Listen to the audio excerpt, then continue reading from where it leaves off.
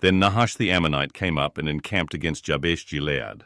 And all the men of Jabesh said to Nahash, "Make a covenant with us, and we will serve you."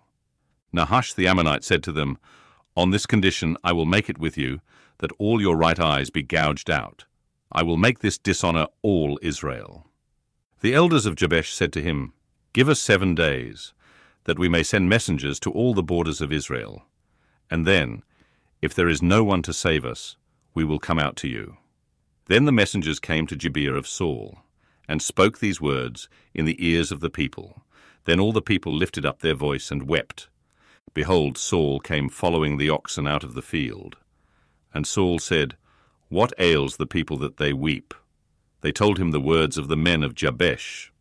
God's Spirit came mightily on Saul when he heard those words, and his anger burned hot. He took a yoke of oxen and cut them in pieces, then sent them throughout all the borders of Israel by the hand of messengers, saying, "Whoever doesn't come out after Saul and after Samuel, so shall it be done to his oxen." The dread of Yahweh fell on the people, and they came out as one man. He counted them in Bezek, and the children of Israel were 300,000, and the men of Judah 30,000.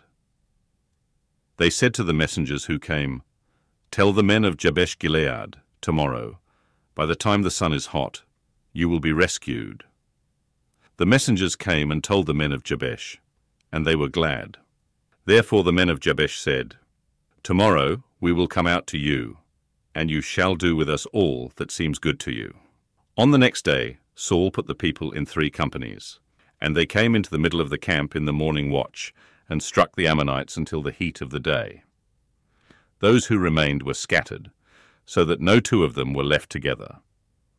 The people said to Samuel, "Who is he who said, 'Shall Saul reign over us?' Bring those men, that we may put them to death." Saul said, "No man shall be put to death today, for today Yahweh has rescued Israel."